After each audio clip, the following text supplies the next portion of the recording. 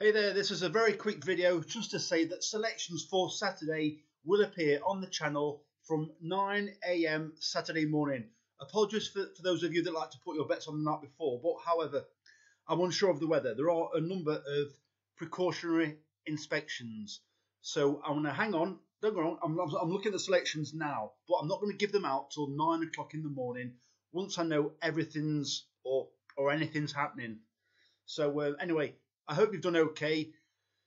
We started really well, went a bit quiet towards the end. Obviously, I never quite like a non-runner, and I also never like a horse that comes one place, but the Dominator ran very disappointing.